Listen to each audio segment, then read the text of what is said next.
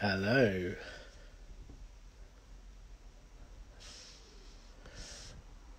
Hello. Hi. People are joining. Hello. Hi. My name is Nikesh. Nikesh Shukla. Um, I am here to talk to you about a book called The Good Immigrant that is out in paperback in the UK now. And Waterstones have very kindly let me take over the Instagram here in a second. I'm really excited to talk to her. I'm going to be with you for the next 32 minutes because I don't know about you, but I really don't like long Instagram lives. Hey, Mona! Hi, Nikesh. How are you? I am fine. How are you? You know, none of us are really fine. Yeah. Why Yes. pretend? Because we should be like, yay, promotional things. Yes, yes, yes. It's Um, amazing. I was just trying to see if I only have the hardback, but it's on a shelf too far away from me. But yeah, it's an exciting day. Yeah, so basically, for those of you who are joining us, I edited 4 years ago. I edited a book called The Good Immigrant, which was 21 British writers of colour writing about race and immigration in the UK, and we decided to go to America and do an American edition, and so we did a book called The Good Immigrant USA, which has just come out in paperback with 4 covers. Thank you to the lovely Dialogue Books for blessing us with not 1, not 2. No, 3, but 4 covers for the Good Immigrant USA, which is really exciting. And you know, there are 26 contributors from Fatima Asghar to Jade Chang to Teju Cole and Yan Demange and Kritika Malika Rajuna, Priya Minas, Tejo Rao. So many contributors, and you are one of the contributors. And I just I'm going to introduce you properly because this is the weird thing about I find with Instagram lives. You go live and it's like you're just doing FaceTime with your mate. Yeah. You forget that people are watching it. So I should do like I'm not catching up with my friend Mona. I'm actually in conversation with a journalist and writer. You're doing both. It's fine. Yeah. So Mona is a journalist who lives in New York, and she's written for The New Yorker, The New York Times, New York Review of Books, The Guardian, so many different places. And she's an amazing illustrator and writer and journalist, and also a contributor to The Good Immigrant USA. Welcome, Mona, to our Thanks, Nikesh. Thanks for having me.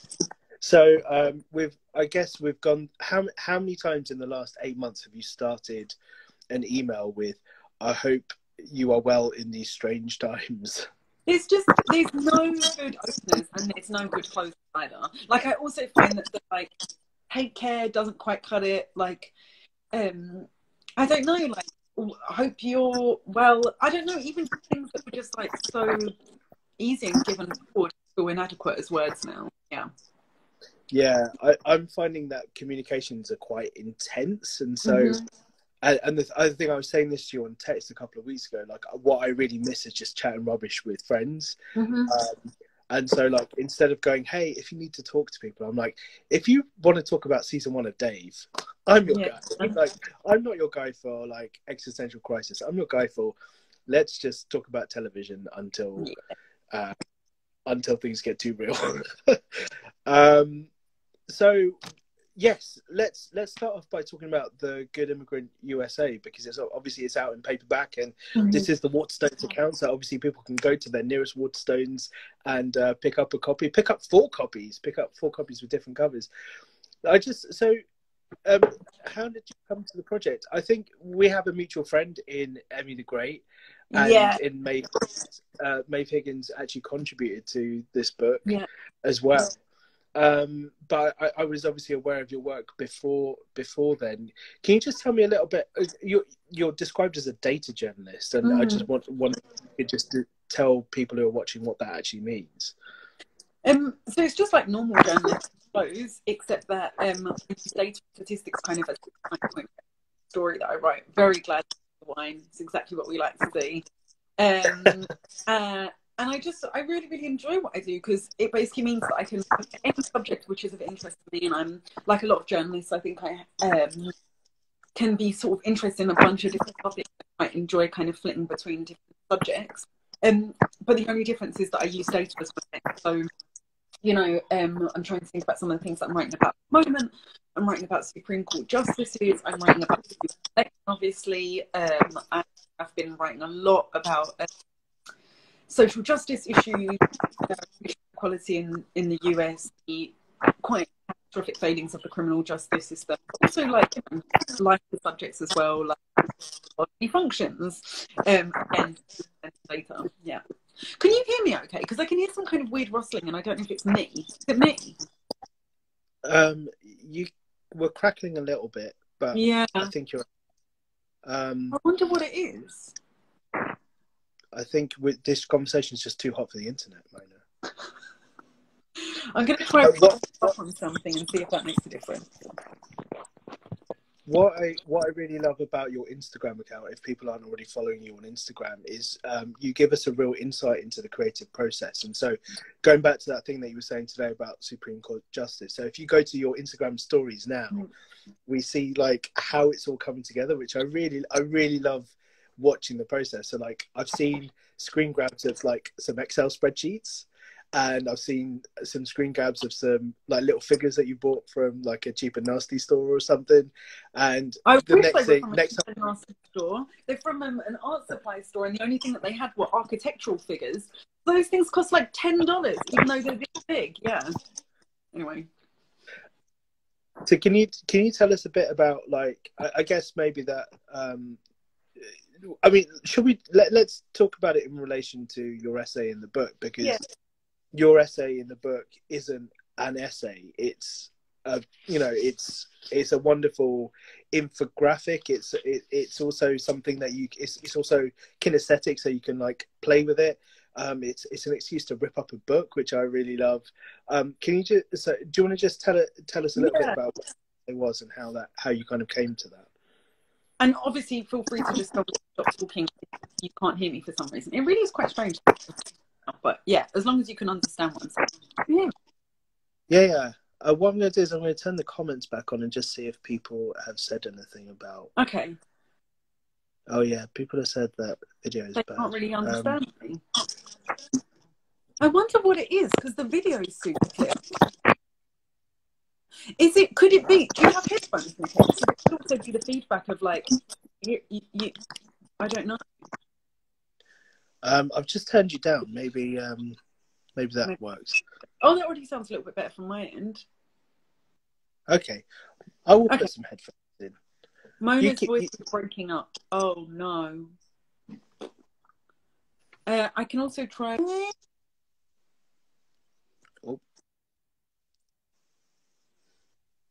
Should I try? I'm sorry. Yeah, do you want to try going out and coming back in again? Yeah, do you want to try going out and coming back in again? Well, yeah, I think that's fine. Yeah, that's better. Great. Okay, sorry. Yeah. I actually switched. Okay, thank you everyone for commenting. It's better. That's really, really helpful. The video image is clear, but the audio was crackly. Headphones should sort it. Anyway, hopefully we're fine.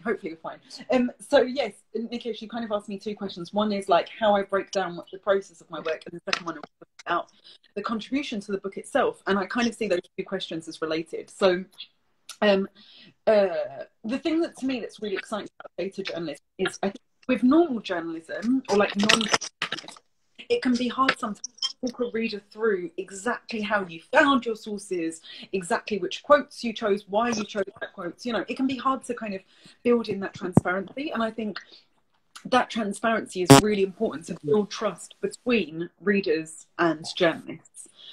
Now, with data journalism, I feel like there's just like a methodology that's naturally baked into it. So I think this has made it worse. I've just heard like a weird echo. No. I think we're just going to have to power through. We'll power on. Okay, sorry. Otherwise, we'll get really paranoid the whole time. So I feel like it's quite natural to say to people, first of all, I went to this source. Second of all, I checked where these numbers had came from. Third of all, I saw whether this trend has increased over time, or I saw which racial groups were most affected by this thing. The questions that I'm asking as a journalist, I feel like I can also like really show my workings, you know, like in a really visible way to people. So in a way, it's kind of like the essay in the book, and essay is a bit, I think, of a generous term. It's like a very, very short little contribution. I think I'm the smallest contribution in the book, so I'm very flattered to be asked to speak with you today. Is just walking readers through a number of steps of how I understood something. So the thing that I want to understand, I guess, is just some data on migration. And the idea is that you rip out a page in the book, as you said, kind of sacrilegious, but maybe sort of fun. And then you walk through these steps of, you know, this one sheet represents every migrant in the world. Now fold it in half. I think I'm going to remember some of the steps. If you fold it in half, that represents the 50% of migrants that end up in rich countries, right? Yeah. And then I think the next 51%. 51% thing. Yeah, it was really tricky to make the folds work with the percentages. But anyway, and then I think the next fact is about remittances, which is obviously really, really critical when we're talking about immigration. And basically, you keep on folding. Each fold represents a statistic, and then you end up with a paper aeroplane. It doesn't look like a paper aeroplane, but trust me, it will be a paper aeroplane. Yeah, it's Oh my god, my cousin's watching. Go away. Also, our editor Charmaine Lovegrove is in the comments, so it's really nice to see Charmaine. Yeah. What I love about it is, I think in amongst all of these essays that, you know, are by turns very emotional, very angry, very very sad, very funny, in some places very nostalgic. What you've done is just gone, look, this is the reality, and you've presented it in really pragmatic terms, and I really appreciate that tonal shift in the book, because you know, the last thing you want in an essay collection is for everything to kind of feel like it's the same. You know, you don't want to just read 26 of the same essays, and so out of interest, what, you know, because we gave you a very open brief, why did you think this is what I want to do, and why did you not go, I'm going to write about my childhood in North London? East London. East London. Sorry, I apologise. And secondly, I think for me, because so much of my writing is online, whenever I do get commissions like this, I'm excited at the idea of having a physical product. Like, how can you do something that's different with the fact of having like an actual book in your hands, you know? Like, I think that's exciting, you know? Yeah. Obviously, it means it's quite shitty for your Kindle readers. There's nothing really they can do with it, but still. I mean, they could rip their Kindle up and buy a physical book. Although I will say that I've quite enjoyed reading stuff on a Kindle in lockdown. It's meant that stuff's reached me quicker. And I think, anyway, I don't need to talk for 10 minutes about how I've started reading stuff on a Kindle. So, when you were putting the essay together, what was the thing that sort of most surprised you about from your research? I think one of the things that comes up again and again in my work is the capitalist exploitation of the masses, but particularly of vulnerable communities, right? So something that I'm trying to find ways to visualize at the moment is the way that prisoners in the US criminal justice system are really exploited for their money. So the cost of making a phone call in prison is vastly, vastly more expensive because certain networks operate those phone lines. Again, it sounds really niche, but I think it's really indicative of so many different layers of like injustice. So one of the things that I've been thinking about so much with regard to immigration is how much money Western Union makes and all of these transfer companies from people's desperately, desperately hard-earned money. Like, the idea of taking, 15, 20% off of someone's, $100 check home, to me is just, I don't know, it's just disgusting. So it's kind of like, sometimes I just have one thing that I think is really, really fucked up. And then it's like, how do you reverse into it with valuable information to people to give them that bigger context? So again, I know I'm being really verbose here, I'm going to shut up in a second, but I think really good data journalism is that act of zooming out. So it's like one person tells you their story, and that story, by the way, should count. It's not like, oh, it's just an anecdote, it doesn't matter. I care about individual stories, but how can you amplify those voices and those individual experiences by taking a step back and understanding the broader patterns about how frequently migrants are exploited for their money, how frequently they're underpaid and then overtaxed for what they earn, you know? Yeah, and by overtaxed, I just mean, paying too much to companies like Western Union. Yeah, and that's super interesting because like the capitalism involved in border controls is just mind blowing. Like I guess like even in the UK, what we're seeing at the moment with like this thing that's happening in Kent, where there's going to be some sort of border to kind of try and reconcile the reality of Brexit with the concept of a Brexit. And and you realize like how deep this goes, you know. I guess even with COVID, like not to get sort of on my political box on the Waterstones Instagram account, but like just thinking about the different contracts that are kind of going to these sort of chums of politicians to kind of tell us what we already know about how things like COVID. You can trace it along socioeconomic lines, you know, in the UK, and I just think that there is so much money in all of that, and none of it's going to those communities. It blows my mind. Where you talk there about how things take your interest. Do you have a particular thing that always makes you sit up and go, this is something I'm interested in, or are you one of those people who reads quite widely? Like I'm trying to ask this question without asking it in the facile, where'd you get your ideas from, Mona? But I'm interested in like how you begin your day, whether you're the type of person who reads like pretty much everything, or whether you start from a position of interest and then try and find stuff around it. It honestly depends. Like some of the ideas literally will come up like over dinner. A friend will tell me, you know, like a friend of mine is a high school teacher here, and she was just like, I'm really curious, like what drugs the kids in my class are most likely to be taking. Like it's been a while since I was like 14 years old. I'm like, what drugs are the kids taking now?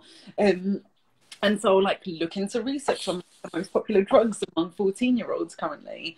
And some of it is, as you say, like waking up, seeing what's happening in the world and trying to figure out what questions people might have. But I do actually read, I would say, most of my DMs. I don't get a chance to respond to everyone, but I really listen to the questions that other people ask me, because obviously, you know, I think some data journalists try to present their work as like this end finite goal in journalism of perfect objectivity. And I don't believe that for a second. I think the questions that I come up with are the questions that are of interest to me as, you know, who I am as a British woman, as an Arab, as an immigrant to America. And like, I'm curious about other people's questions as well. So those messages I get from people that ask very specific questions are really important. Yeah.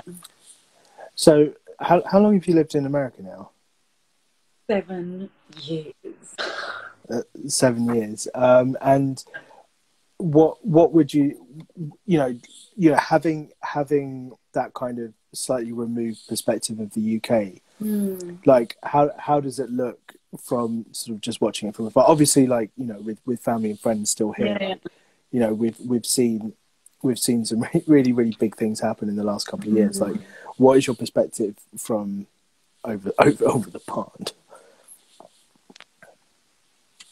Quite deep and overwhelming sadness.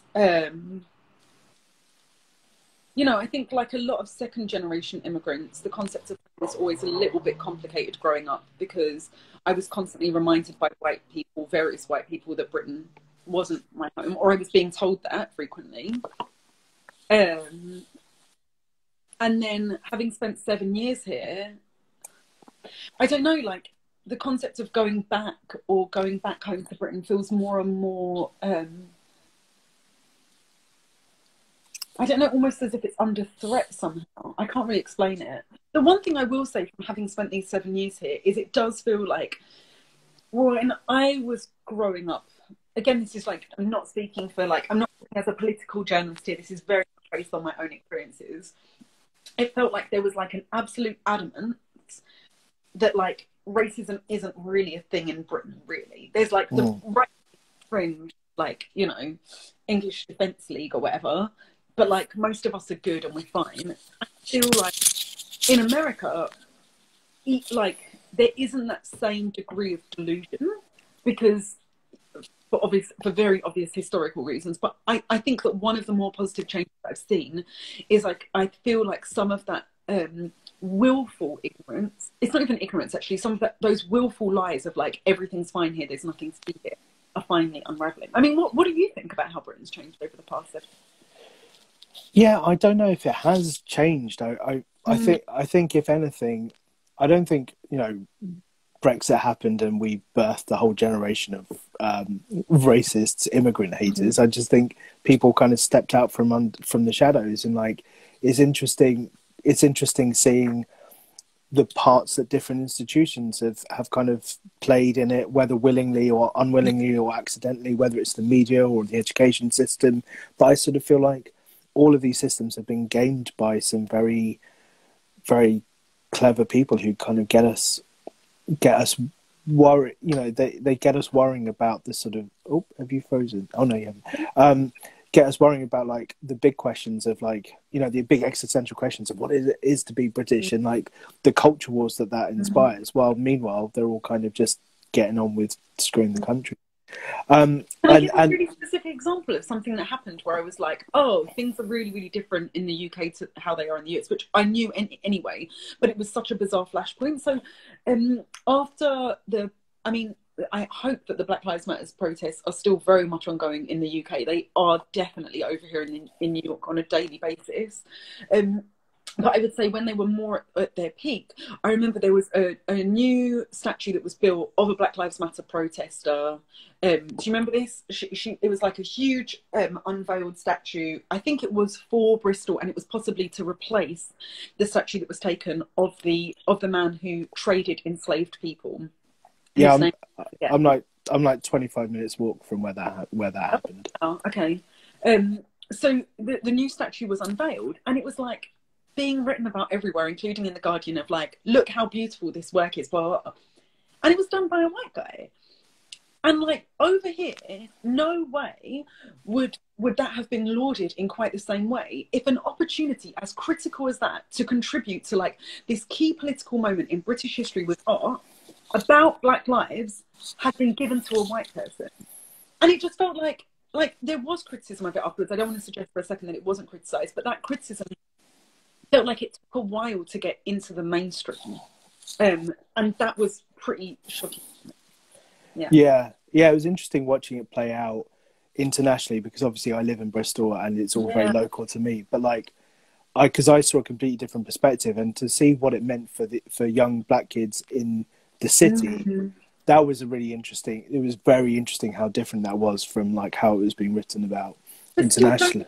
Nikesh, like it could still mean so much to young Black kids in the city if they not only saw themselves represented in art, but if they saw themselves also being given the opportunity to create that art. Like, yeah, definitely. Even more, you know, like I don't know. It's not for me to say, but I found it quite shocking.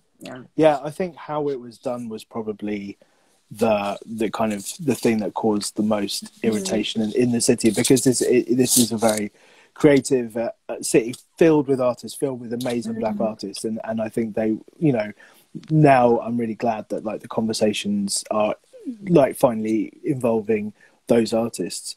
The last question I wanted to ask before we get to, there's a bunch of questions that people have asked. Were you know, obviously this book has come out. We're 2 weeks till the election. I know it's probably like the one thing that you're like, I do not want to talk about that, but it's kind of unavoidable. You know, there's COVID and there's the American presidential election. I just wonder how you're feeling about it all. Really, really, really anxious.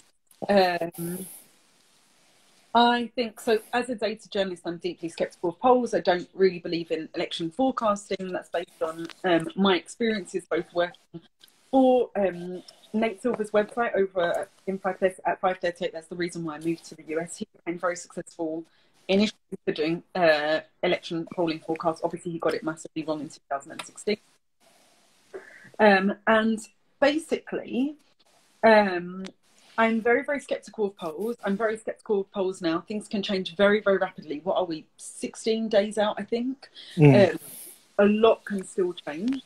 I also think it's not clear what the effects of the pandemic are going to be on voting behaviour, and just the extent to which, I mean, I don't know if this is the kind of answer you're looking for. I'm just really, really anxious. And I also think that even Biden wins, I think that many Trump supporters are going to be galvanized by his presidency, and it's not going to be simple, you know. Like, the next few years are still going to be incredibly complicated. So yeah, that's quite an indirect answer. Basically, it's just saying I'm losing sleep on a regular basis. No, I'm glad you answered it with your truth rather than with anything else. So I need to load up my emails because a couple of questions were asked. But also Akash asks, how do you stay positive in a mostly negative news cycles these days?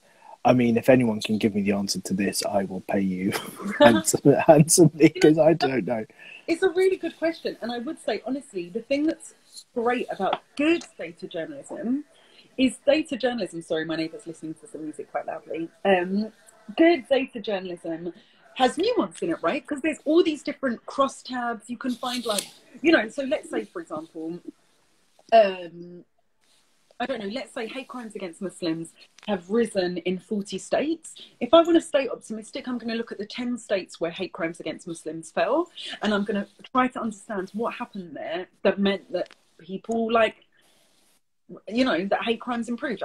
Hate crimes are actually a terrible example because the statistical reporting about them is so wildly inaccurate. But do you see what I mean? Like, you can always find one story, whether it's one demographic group, one geographic area, one historical time period, where the story is a more positive one. And it's just about, I know this is such a cheesy expression, but sometimes, like, kind of being a bit of a detective for the good. Yeah. No, thank you. On Nim's bookshelf asks, who inspires you?